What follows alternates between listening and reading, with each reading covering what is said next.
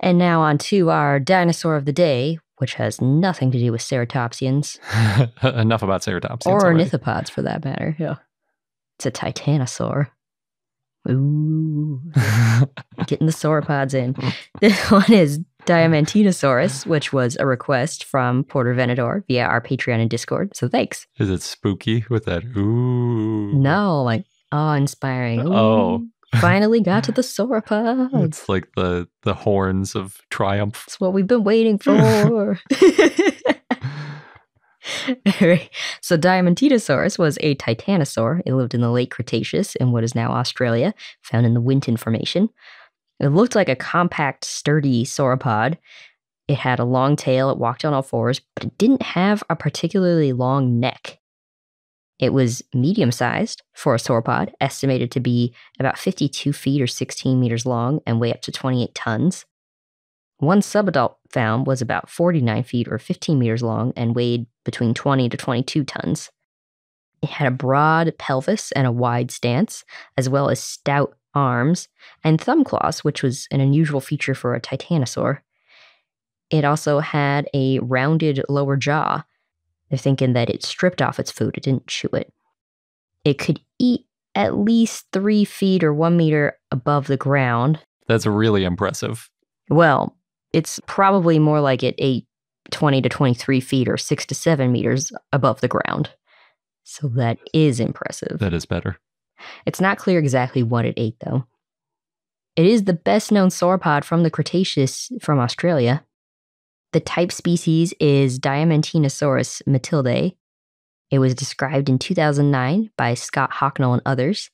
The genus name means Diamantina lizard, and it refers to where it was found, near the Diamantina River. The species name comes from the Australian song Waltzing Matilda, which was written by Banjo Peterson in Winton in 1895, and according to the paper that named Diamantinasaurus, it's, quote, one of Australia's national songs, and Winton is known as Matilda Country. I think we saw the piano that song was written on. Yes. In Winton. And I think we heard that song a lot while we were in Winton. The holotype of Diamantinasaurus was found near Australovenador, and it included part of the shoulder, arms, hands, ribs, part of the pelvis, and right leg. And the fossils were found at the Matilda site near Winton in Queensland, Australia. The holotype is nicknamed Matilda, which might not be too surprising. When it was discovered, Diamantinasaurus was the first sauropod named from Australia in more than 75 years.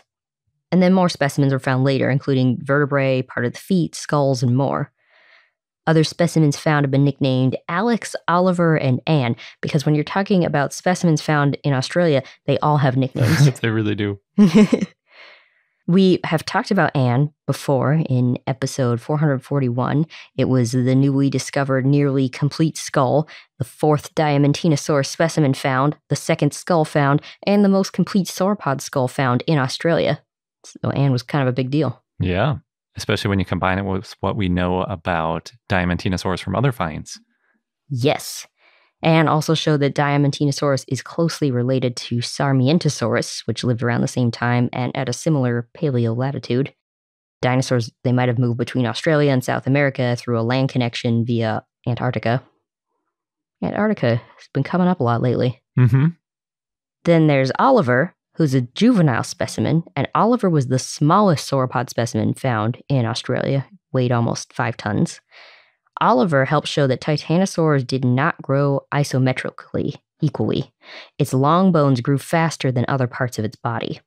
Allometrically, one might say. Good call.